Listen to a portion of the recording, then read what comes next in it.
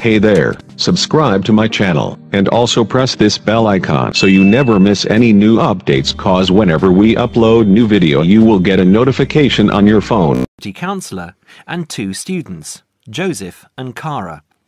First, you have some time to look at questions 1 to 5.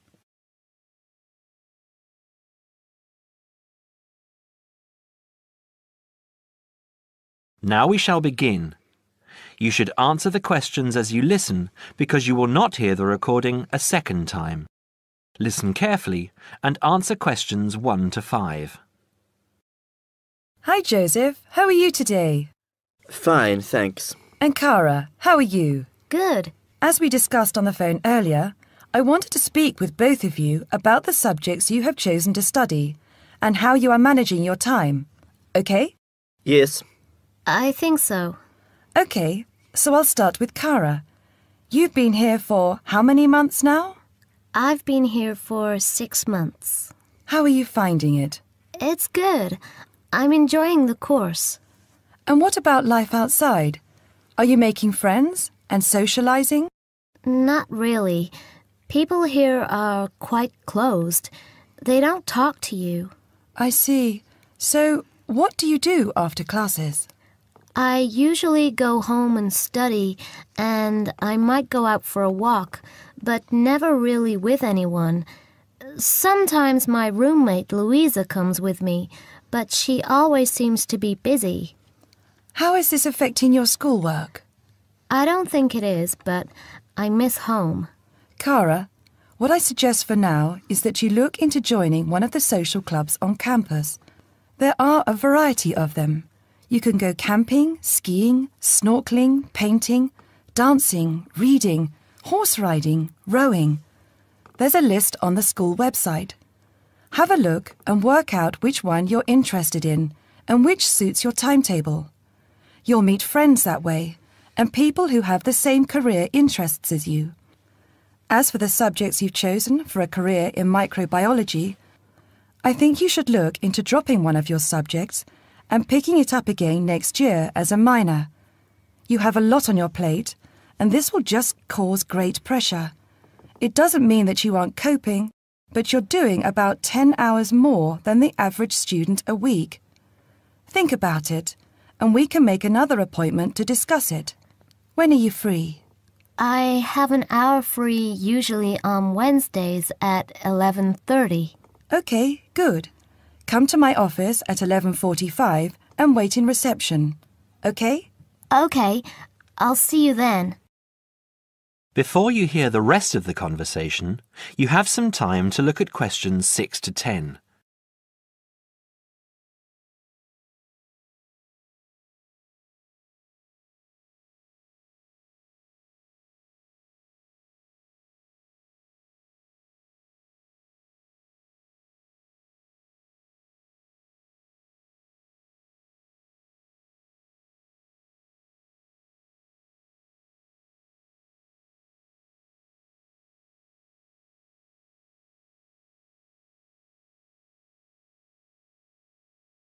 Now listen and answer questions 6 to 10.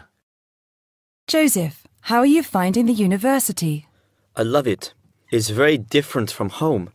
Life here is very much focused on study and also socializing through sport. People have been very friendly and curious about my culture. So, you've managed to integrate well? I think so. I've joined the rugby team, something I'd never thought I'd be interested in. And how are your studies going? I think I am doing well. I have a few assignments that need some work, but overall, I'm coping. That's good. I'm happy that you're enjoying the university, but remember, don't let your schoolwork get too far behind, because it will pile up, and before you know it, you will be late handing in work. You know that there's a penalty for handing in work late? No, I didn't. You would have been told at the start of the course, during orientation. I don't remember. You need to remember these things. They are very important.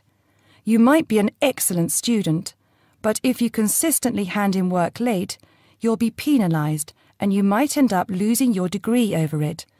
That's a lot of years of work, okay? Yes, I'll remember that. And also remember that you have to attend 90% of your classes. So far, you have missed 5 tutorials. Be careful here. These could also cost you your degree. Is there any particular reason you missed these classes? I'd been training for our rugby match the night before and, well, we went out afterwards and I slept past my alarm clock. Joseph, I know this culture must be very different from where you come from, but please try and be a little more conservative with your time. I think maybe you should spend more time on your studies and less time on socializing. The subjects you've chosen are intensive. I want you to spend 3 hours a night studying before you decide to do anything else. I'll make an appointment to see you in a month and we can assess your progress. I'll give you my business card. All my contact details are there. Call me in 3 weeks to organise another meeting. Do you have any questions for me? No, none. OK, I'll see you in a month. That is the end of part 1. You now have half a minute to check your answers.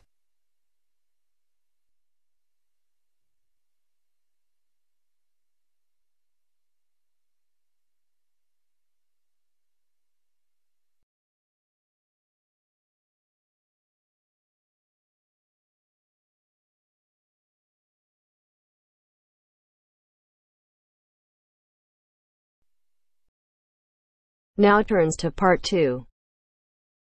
Part 2. You'll hear a man talking about living and working on Trinidad. First, you have some time to look at questions 11 to 15.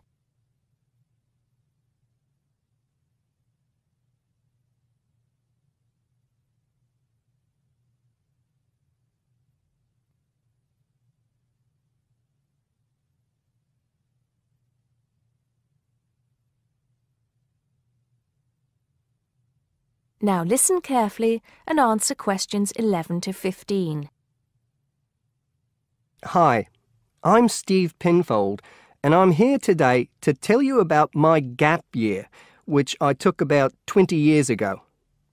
Unlike many students these days who go travelling or get some work experience between school and university, I decided to do something completely different after finishing my degree. I applied to work for a charity organisation. What it does is it sends people with particular skills to countries where those skills are needed.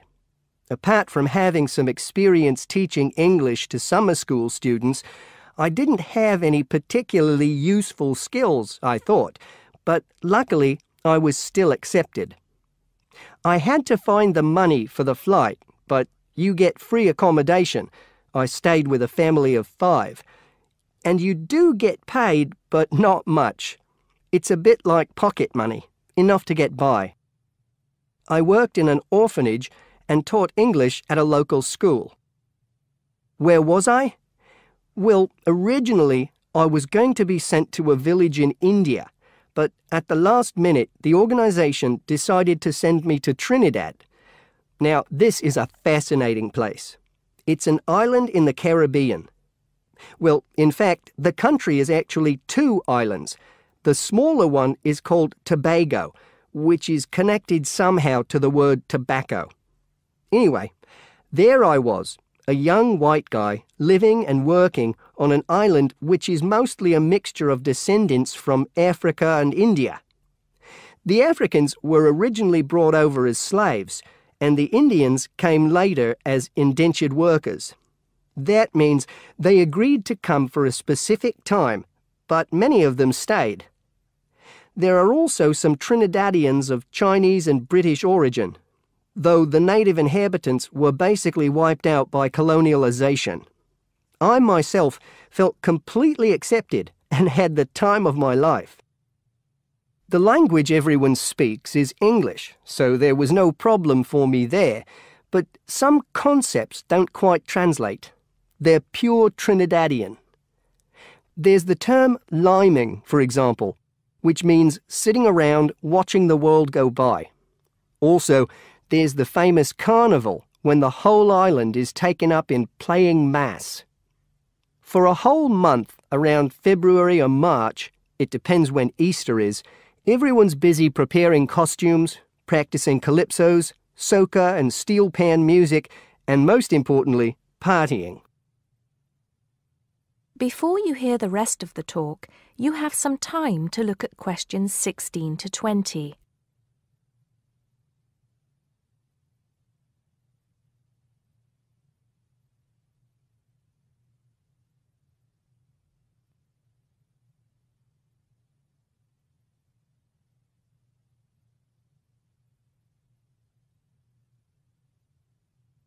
Now listen and answer questions 16 to 20. When the actual official carnival starts, it's days of 24-hour dancing in the streets. In Trinidad, it's called whining. You've probably seen this sort of thing on TV, in the more famous carnival in Rio, or even at the Notting Hill Carnival in London. Many people joined bands, each one of which has a theme. For example, the Sea or Jungle Fever, and they have costumes designed and made to go with the theme. These can cost $1,000 for the king and queen of each band. They're incredible. The whole city is a non-stop party zone full of colour and sound. It's serious too. The bands are in competition and the winner gets $1 million. Sorry, I got a bit carried away with those memories. Back to my real job there. The orphanage was called St. Augustine's, and that's also the name of the place where it was, St. Augustine, a town just outside the capital city, Port of Spain. I didn't have any particular job description, just to be with the children and tell stories, sing songs and play games. Oh, and we also went camping in the jungle once. I could tell you a few stories about that particular escapade. Every time I arrived at the gate, kids would come running towards me, shouting, with big smiles on their faces. The younger children seemed fascinated by my blonde hair and loved to touch it as if it was something miraculous. The English teaching I did 2 days a week in a primary school for 6 to 11-year-olds. The kids may have been poor, but they all wore neat and clean uniforms and were so respectful and enthusiastic. I've now been teaching for many years in different countries, and I still think those were the best students I've ever taught. What else did I do while I was there? I swam a lot. Can you imagine what it's like swimming with dolphins and with pelicans diving into the sea right next to you? More seriously, I trained to be a Samaritan. That's someone who listens and supports people who have problems with their lives. Overall, what I took from the experience was a sense of being in another culture, or rather cultures. As humans, we all share many characteristics, but we express ourselves in various ways. In Trinidad, there are lots of different communities and religions, and so many different kinds of festival to see. Hindu, Muslim, Christian, as well as some rather mysterious African traditions. There are quite a few Rastafarians too. Trinidad is, as Americans are fond of saying of their own country, a melting pot where everybody is greeted warmly. Go and see for yourself. I'm not sure how it's changed since I was there, but I'd love to find out. That is the end of part 2. You now have half a minute to check your answers.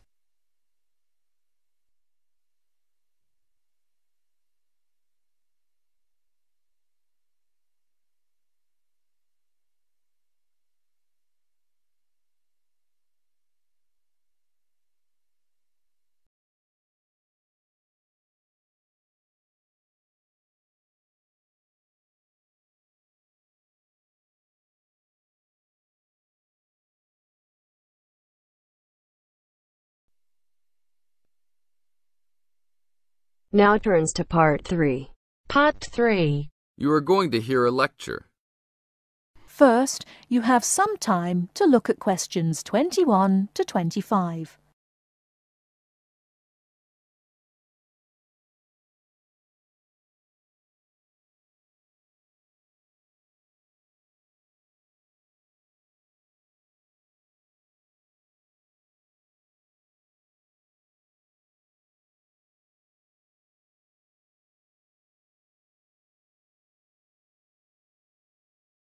Now listen carefully and answer questions 21 to 25. I'd like to introduce Rebecca Bramwell, an artist and illustrator who has come along today to talk to you all about getting your first job or commission as an artist. Over to you, Rebecca. Thank you for inviting me. I remember when I graduated back in 1983, I was very excited about getting my first commission. My degree was in fine art, and I'd worked long and hard to get it. I was an enthusiastic student, and I never found it difficult to find the incentive to paint. I think as a student, London being settled by the Romans explains their lust for blood. By about AD 200, the administration of Britain was divided in two. York became the capital of Britannia Inferior and London of Britannia Superior. Around the same time, the city also acquired its famous walls, probably about 20 foot high. Why did they build such high walls? It was a protective measure which may have been due to civil war, initiated when Governor Claudius Albinus tried to claim the imperial crown in Rome. Was paganism still predominant then? Yes, but Christianity appears to have reached the province at an early date, and only a year after the religion became officially tolerated in the empire, London had its own bishop, Restitutus, who is known to have attended the Imperial Council of Arles. You really delve deep. I think you'll do well on your tutorial paper. Good luck, David. Thanks.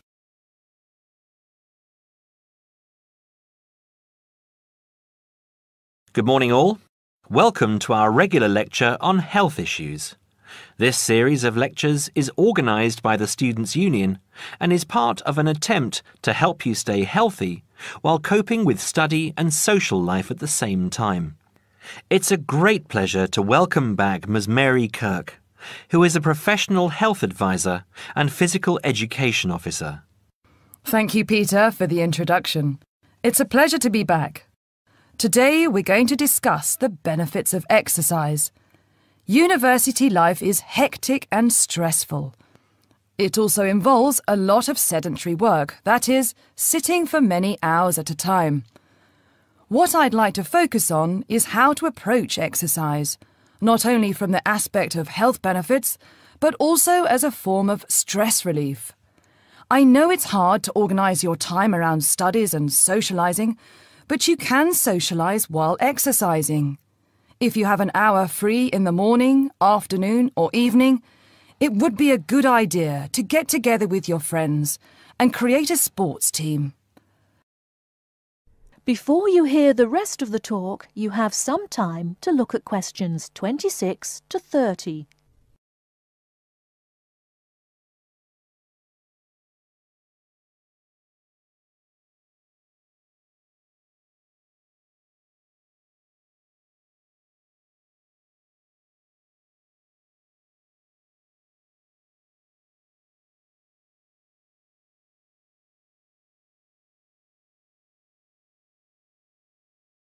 Now listen and answer questions 26 to 30. The grounds of the university are ample enough to support every student's need to become active. There are also readily available facilities at your disposal, such as a football field, tennis and badminton courts. There's also a swimming centre, and within that building is a gymnasium, with a variety of programs such as aerobics and weight training. If the idea of attending one of these facilities seems daunting, then you can walk along the river.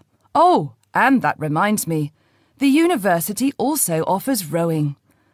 If there is a sport that you're interested in that's not on offer, you can approach either your student union representative or speak with Sports Administration Manager, Mr. Lawrence Cavendish. Now, I want to talk about why exercise is beneficial, physically and emotionally. The obvious results are physical. You can keep fit by using muscles that ordinarily don't get used in the classroom. The health benefits are astronomical. You'll live longer, be happier, and look good. By building muscle, you strengthen your bones, a definite advantage for women in their later stages of life, as women are prone to osteoporosis. It also strengthens your heart. Yes, don't forget your heart is a muscle, and the more exercise you do and the harder you work, the more blood is pumped from your heart to your brain. Now this brings me to the psychological advantages of exercise. When we are active, endorphins are released into our brain. An endorphin is a chemical that is released when your heart rate is pumping beyond its normal capacity. It's the same as adrenaline. You can actually feel when endorphins kick in. You feel a rush, almost a high. The benefits of this are numerous. Your brain works at peak capacity for a longer period of time. Your awareness is maximized, and the fatigue you usually feel at 4 o'clock in the afternoon will be non-existent. In one word, exercise makes you sharp. Now, I'm not saying that you should overdo exercise, because too much of anything can be dangerous. But if you think about your daily routine, you spend about 6 hours a day in lectures and another 2 or more hours studying. That's a long time to be sitting. And that is a long time for your body not to be moving around. So try and find at least 1 hour a day to get some exercise. If you can't fit in 1 hour a day, try 1 hour every second day or half an hour a day. You will see rewards instantly. You'll feel great and look great. This I can promise you. That is the end of part 3. You now have half a minute to check your answers.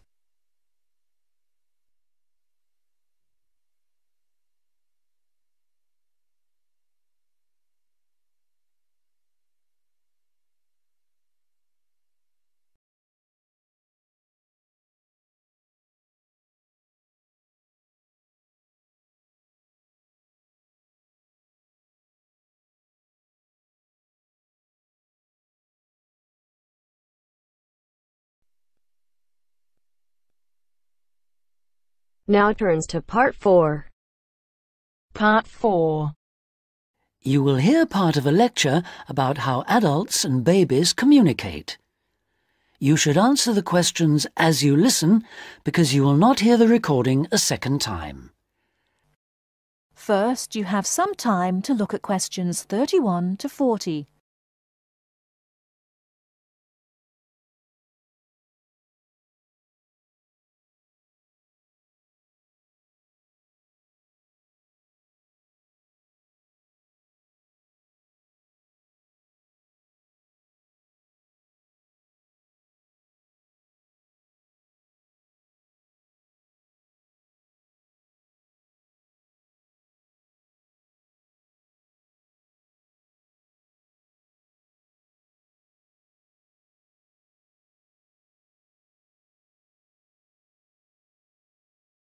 Now listen carefully and answer questions 31 to 40. Hi, I'm Emma Bailey, and today I'm going to be talking baby talk. Hopefully, you'll find the subject interesting rather than infantile. I'd like to start by getting you to imagine a scenario. You're in an office or at a family gathering when a mother comes in with her young baby. Like everyone else, you want to see the mother and baby, and you probably want to talk to the baby. How do you do this? What kind of language do you use? Recent research has shown that adults all talk to babies in similar ways. They repeat phrases over and over again in a high-pitched sing-song voice with long vowel sounds. And if they ask questions, they exaggerate their intonation. Researchers have discovered that this kind of language, which they have called motherese, is used by adults all over the world when they talk to babies. And according to a new theory, motherese forms a kind of framework for the development of language in children. This baby talk, so the theory goes, itself originated as a response to another aspect of human evolution, walking upright. In contrast to other primates, humans give birth to babies that are relatively undeveloped. So, Whereas a baby chimpanzee can hold on to its four-legged mother and ride along on her back shortly after birth, helpless human babies have to be held and carried everywhere by their upright mothers. Having to hold on to an infant constantly would have made it more difficult for the mother to gather food. In this situation, researchers suggest, human mothers began putting their babies down beside them while gathering food. To pacify an infant distressed by this separation, the mother would talk to her offspring and continue her search for food. This remote communication system could have marked the start of motherese. As mothers increasingly relied on their voices to control the emotions of their babies and later the actions of their mobile juveniles, words emerged from the jumble of sounds and became conventionalized across human communities, ultimately producing language.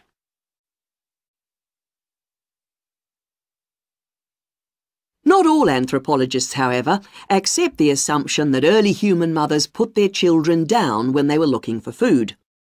They point out that even modern parents do not do this. Instead, they prefer to hold their babies in their arms or carry them around in slings. They suggest that early mothers probably made slings of some kind, both for ease of transportation and to keep their babies warm by holding them close to their bodies. If this was the case, they would not have needed to develop a way of comforting or controlling their babies from a distance.